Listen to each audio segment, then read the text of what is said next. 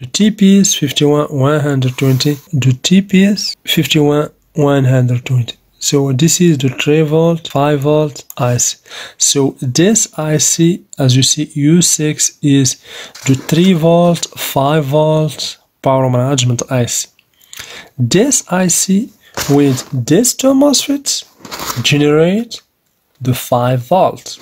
And also this IC with these two MOSFETs generates in the other side 3 volts. Okay? So as you can see here in the motherboard, okay, this is this IC, the TP is 51120 is this, exactly is this, as you can see. We have here the TP is 51120. So this is the 3 volt, 5 volt IC. And here, as you see, we have the coils, as you see. The 3 volt and 5 volt coils with capacitor, its capacitor, and also MOSFETs. Okay, we have here 2 MOSFETs, and here we have 2 MOSFETs. 2 MOSFETs with this coil to generate 3 volt, and 2 MOSFETs with this coil and with this capacitor to generate 5 volt. Okay, the same as we have here. So we have here the IC. Okay. We have here 2 MOSFETs, as you can see.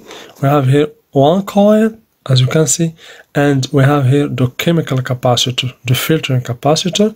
And here we will get 5 volt. Okay. So as you can see here, the MOSFET, we have some pins here that we should know in this MOSFET. Okay. So here we have, this is enable 5 volt, but this enable 5 volt is not connected. Also enable 3 volt is not connected in this IC. The power go to also is not connected. We have here the power or the enable 2. Okay. We have the V boost 2. We have the drive high and drive low. This drive high and drive low is control these 2 MOSFETs in order to generate 3 volts. As you can see, we have here the control signals. So here this is the high MOSFET and the lower MOSFET. So drive high signal will control, as you can see, the gate of this MOSFET. And for the drive low, as you can see, or here, the drive low 2 is controlled the gate of this MOSFET. And then we have here a coil, as you can see. Okay. And then we have here capacitor, as you can see, with 320 microfarad, and here and 5 volt, of course. And here we have a pad. This pad, this is like a test point where you can check the presence of 3 volt or not. And here we have the 3 volt. Okay. The same working principle for the 5 volt, as you can see here. So here in this side also we have here the drive high 1 that controls, as you can see, the drive high 1, as you can see, controls this MOSFET, as you see, in each gate. Okay, and of course here we have the VBAT. Always the VBAT, we have here 19 volts. Okay.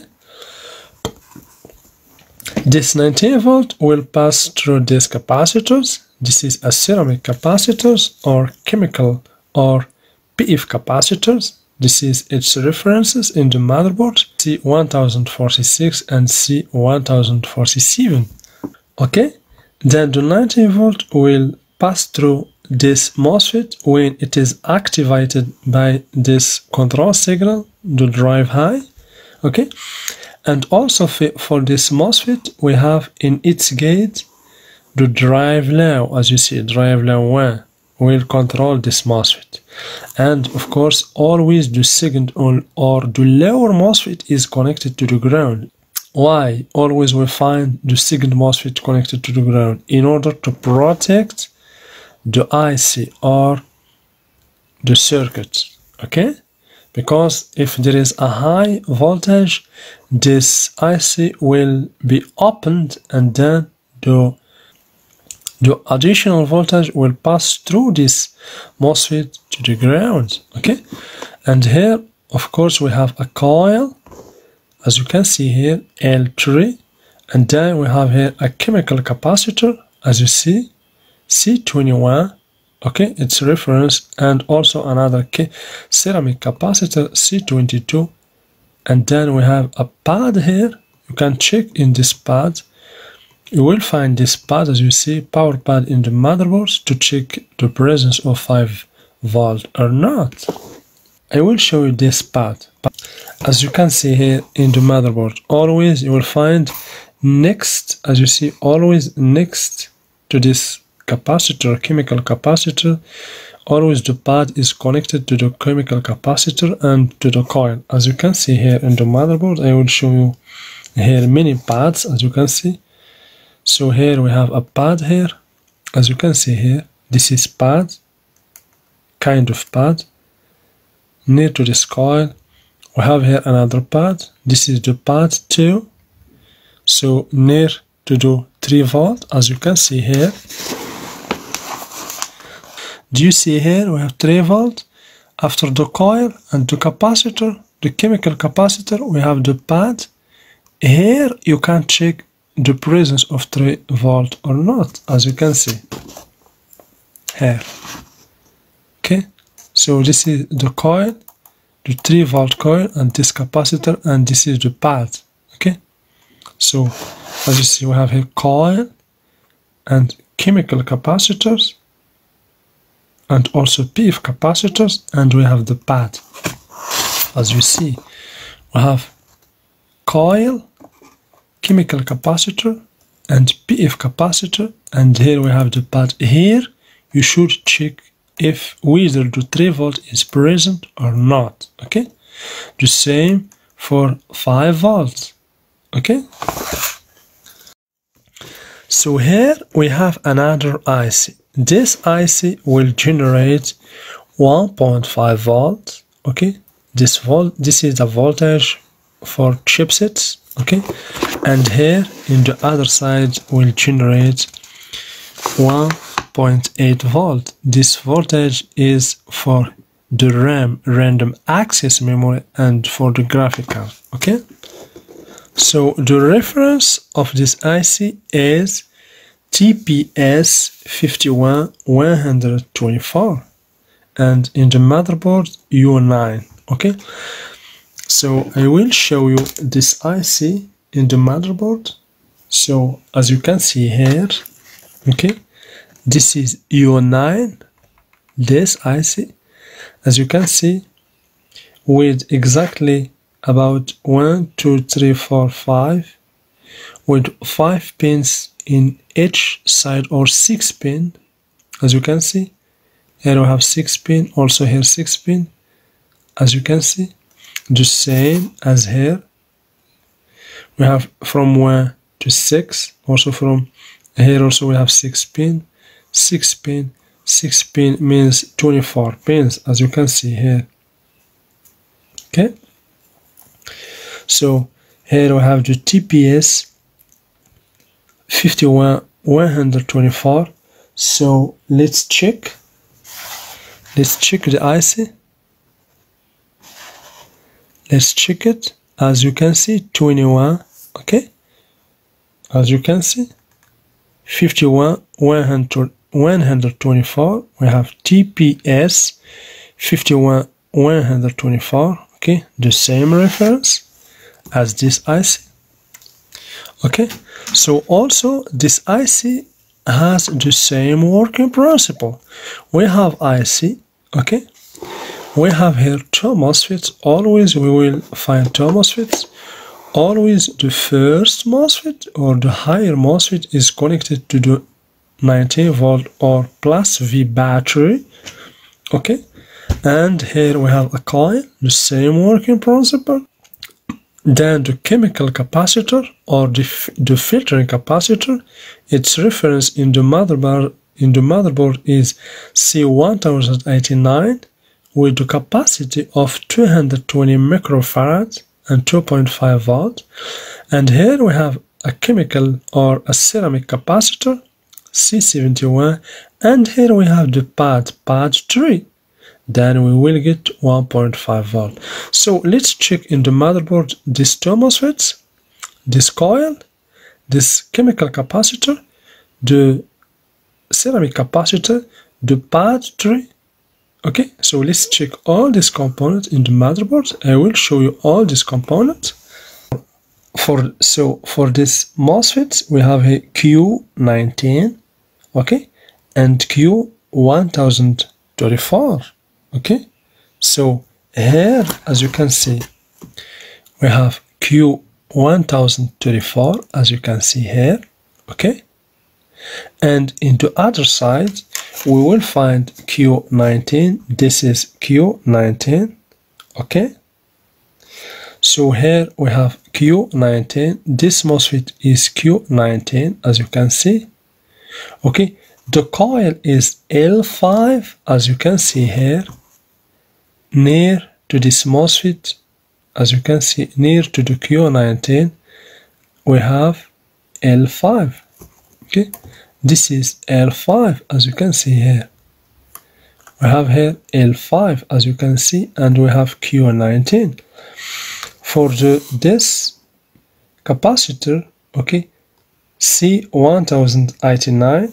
So let's see the other side, okay, as you can see here. So this is the capacitor as you can see, C1089, as you can see 1089, this is it. This is a chemical capacitor. So now let's see this C71. So let's check the other side. So here if you focus, here we have C71, but this PF capacitor is not connected here, okay. They use just a chemical capacitor, no problem. So now let's check this pad 3, okay. So let's check it where we can find 1.5 volt. So let's check it in the motherboard. So as you can see here, near to the coil, to L5 coil, we have here as you can see pad 3. This is the pad 3. If you check this pad 3, you will find here 1.5 volts, okay. So now we check the parts of 1.5 volt. If we go and I want to add that we have here the drive high, as you can see, for this MOSFET, the control signal for the higher MOSFET, and we have the drive low for this MOSFET.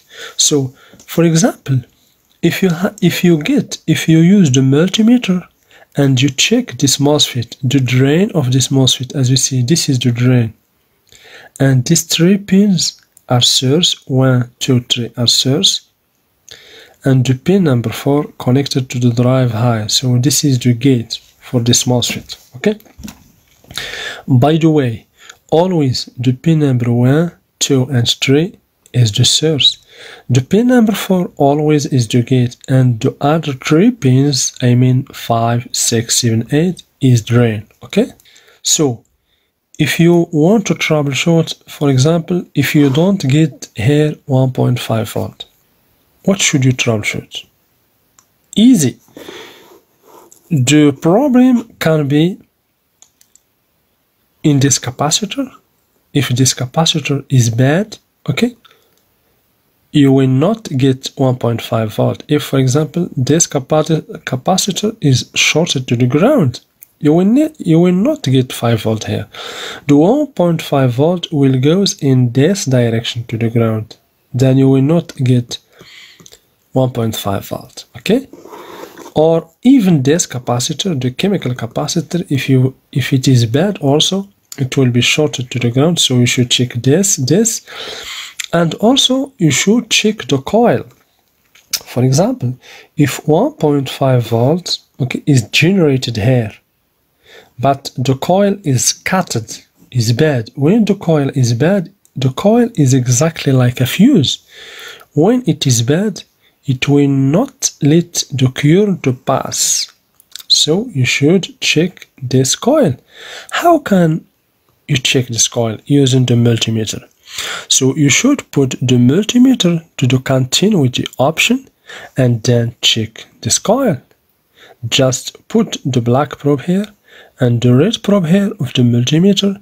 If you hear a buzzer or you see a low resistance in the multimeter, then the coil is good. If not, then the coil is bad. Then you can check the MOSFETs. Okay. Let's assume, for example, that you find here 19 volts.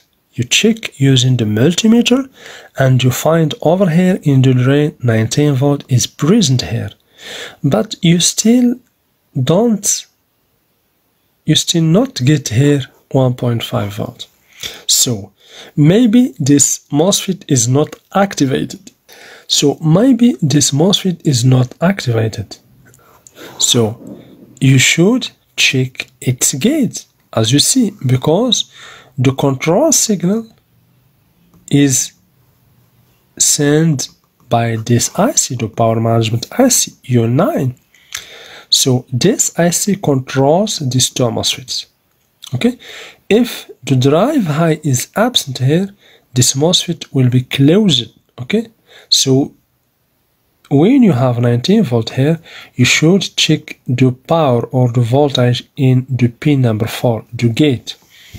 Normally you can find about 6 volts, 8 volts, or around that. Okay, or even you can find 3 volt or 1.5 volt in accordance with the type of IC and the type of the MOSFET. Okay, if you find, for example, here that the control signal is present here and the 1.5 volt is still absent here, okay, then you should check this MOSFET. Maybe this MOSFET is damaged.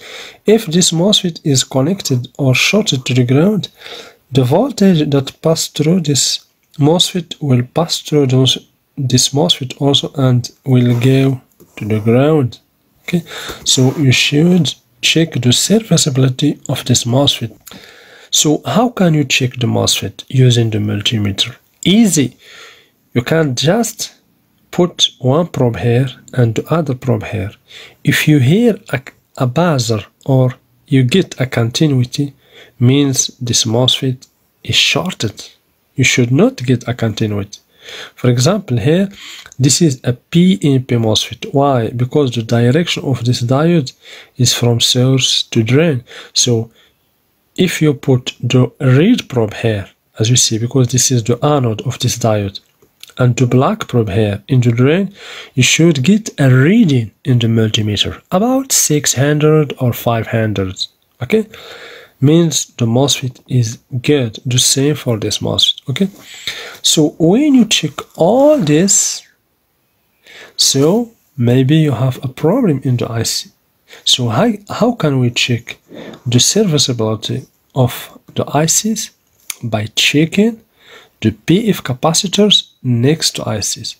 As you can see here, the PF capacitor is connected to the ground in one terminal, and the other terminal is connected to the IC.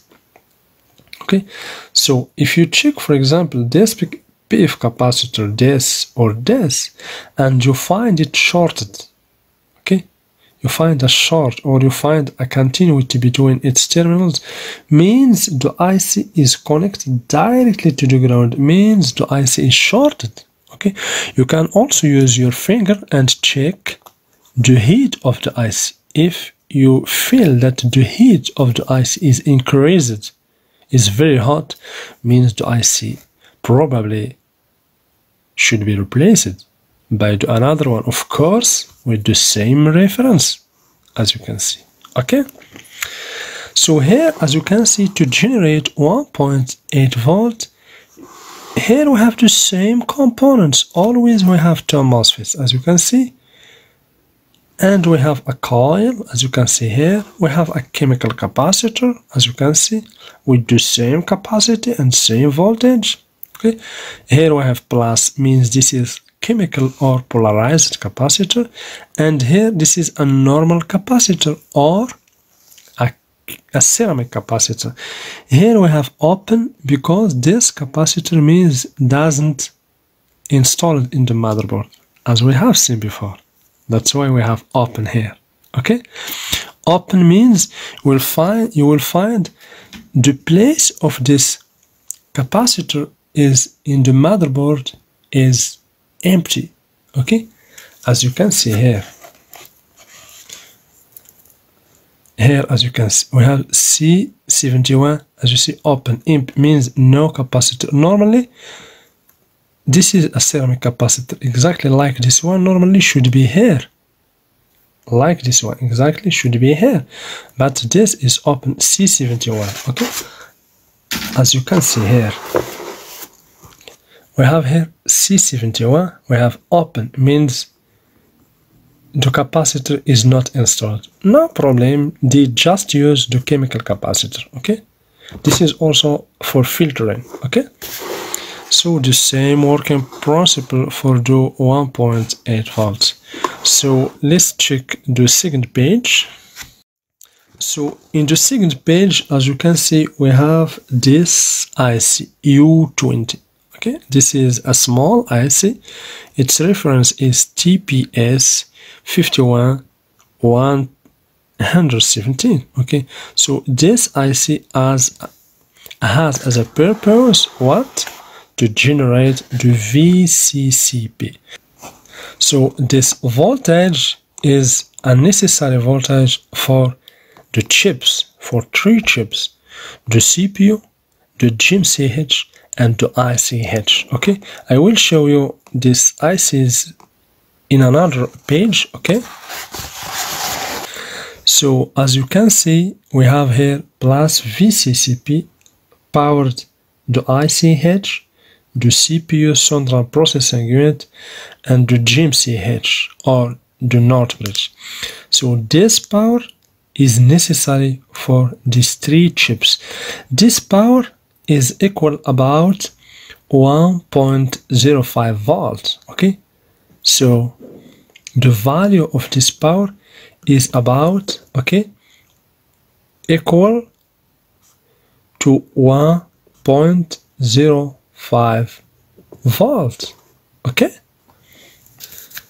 so to generate this power, we need a power management IC. We need also 2 MOSFETs and 1 coil, and we need a chemical capacitor and a ceramic capacitor. This is the main or the important component in every circuit: the power management IC, MOSFETs, coil or inductor, chemical capacitor for a filtering, and of course we have here some resistance. As you see, always you will find this resistance. This resistance is used for protection, for stabilization, to make the IC work in a good conditions. Okay, so for protection and to stabilize the power management IC. Okay, so as you can see here, for this power management IC, as you can see, we have here some good signals. We have here, as you see, this IC has 7 pins in one side,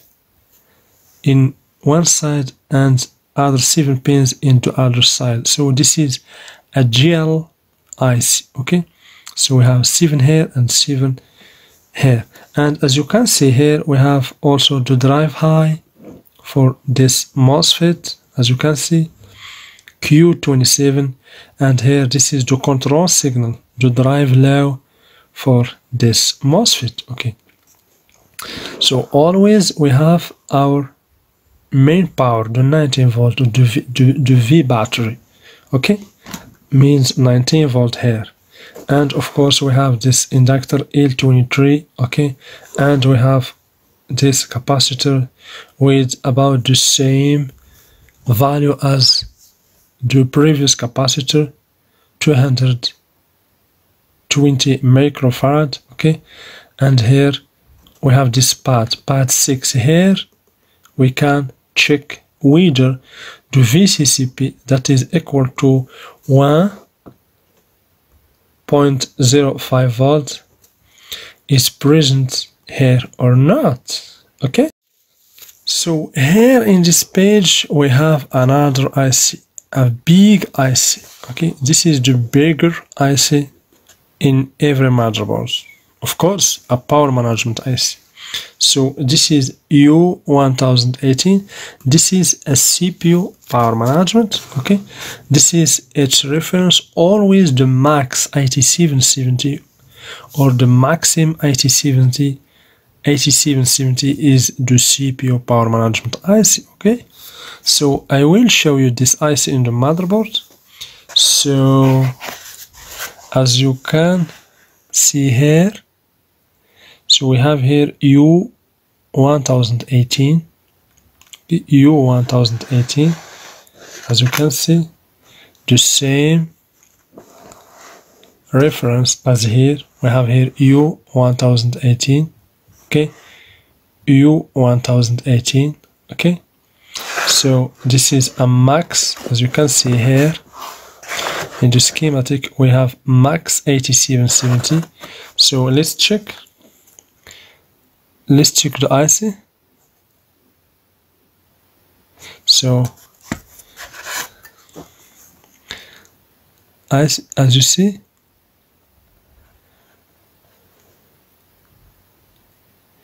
we have max 8770. Okay,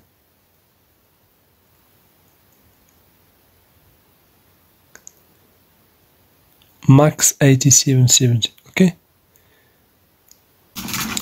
so this is the CPU power management IC. So for this IC, as you can see here, always for the CPU we have one channel or more. So this is the first channel here, okay, and here we have the second channel. So I will show you the whole schematic or the whole circuit. So as you can see here, okay, so this is the power management IC, okay, and here we have two channels. This is the first channel, we will get finally VCC core, and this is the second channel that will work to get the same voltage plus VCC core. Okay, so this is the master or the first channel, and this is the slave channel. The same working principle. Always we have the power management IC, we have the lower MOSFET that is connected to plus V battery, okay, 19 volt. Okay, so when this 19 volt is present here, we have here the gate. The control signal for this gate will comes from here. As you see, we have here drive high 1, okay, drive low 1, and we have the lower MOSFETs. We have here two MOSFETs, as you can see. So here we have a coil L19, and we will get here the VCC core. Okay, for the second channel, the same working principle. We have here three voltages, we have coil, and we will get plus VCC core for the CPU. So let's see the pin configuration of the power management IC for the CPU. So as you can see here, we have the VCC core. So plus VCC for the CPU is always 19 volts. Okay, so here this is a very important signal. As you see, we have here 7 signal or 7 IDs. As you can see here, this is IDs. VID 0 means voltage ID 0, 1, 2, 3, 6 means 7 IDs. So what is the purpose of these IDs? These IDs is the things that determine the value of VCC core. So each CPU has its own or its special IDs. For example, let's assume that we have a CPU Intel CPU. The working power for the Intel CPU, for example, is 1 volt. So the VCC core, for example, for Intel CPU is 1 volt. But for AMD processor, it needs 1.2 volt. So the power management IC can know the requirements of any CPU based on these IDs. So for every CPU, it has its special IDs, okay? Because the power of CPUs is not the same. There is CPUs that can be powered with 0.8 volts, others with 0.9 volts, others with 1.1, others with 1.2, etc. So this IDs is the signals that determine the value or the required voltage or required VCCP core for each CPU, okay? So for the CPU, as we have seen here, this is the first channel, and here we have here the second channel. So for the CPU, generally you will find 2 channels or more. Every CPU has 2 channels or more. You know what?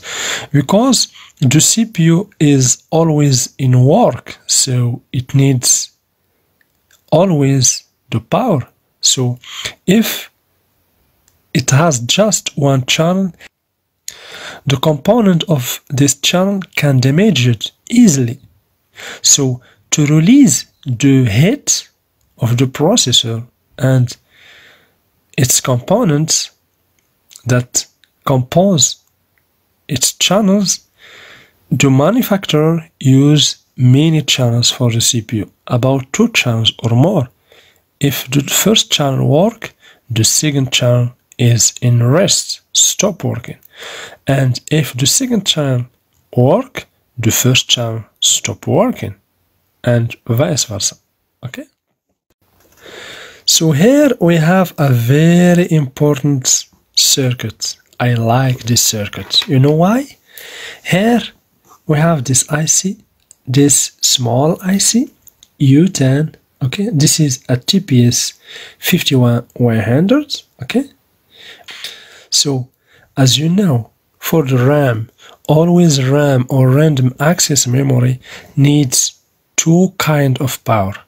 The main power and the power for RAM terminals, okay?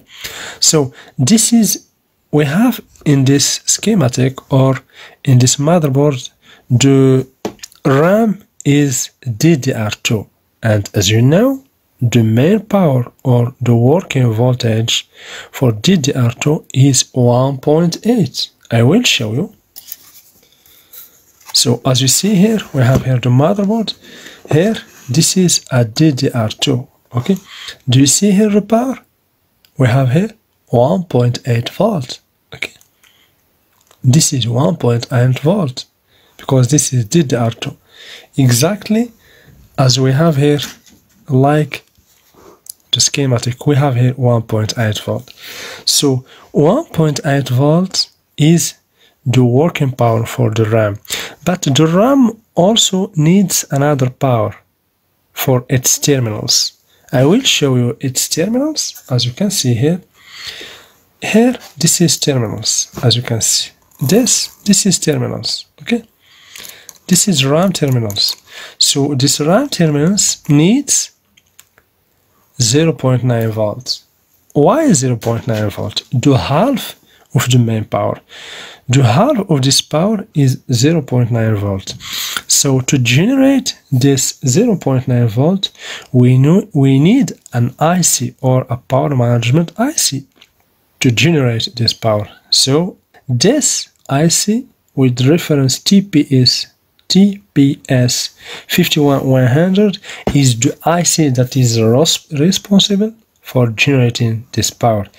It take 1.8 volt, as you can see in these 2 pins. So we have here Vin, the main power or the working power for this IC is not 19 volt. No, because this is just a small IC. We have here 5 volt, as you see. The 5 volt is the V-in, is the working power for this IC. Okay, and then we have here 1.8 volt. This 1.8 volt, as you can see, is the input. As you can see, we have here the VDD. Okay, so the input 1.8 volt will be the input for this IC. Then we will get the VTT, as you see, the voltage for terminals, as you see, VTT. We will get 0.9 volt. For another motherboard with, for example, DDR3, its main power is not 1.8 volt. No, its power is 1.5 volts. I will show you a motherboard with DDR3 random access memory. So as you can see here, this is a motherboard with a DDR3 memory. As you can see here, we have 1.5 volt, and also here we have 1.5 volt. Okay, so this is the main power. But for terminals, we need the half of this power, means 0.75 volt. So in the schematic of that motherboard, we need here 1.5 volt, and in order to get here 0.75 volt. Okay, so this is the working principle for the random access memory power. Always the RAM needs two powers, the main power and the VTT, or the power for terminals. Always the VTT is the half of the main power. Okay, and always, so the power for DDR1, the main power for DDR1 is 2.5 volt, and the power for DDR2, as we have seen in this schematic, is 1.8 volt, and for DDR3 the main power is 1.5 volt, and its VTT should be 0.75 volt. Okay, the half of 1.5 volt. And for DDR4 the main power is 1.2 volt, and its VTT power is 0.6 volt. And for DDR5 the main power is 1.1 volt, means its VTT should be 0.55 volt. Okay.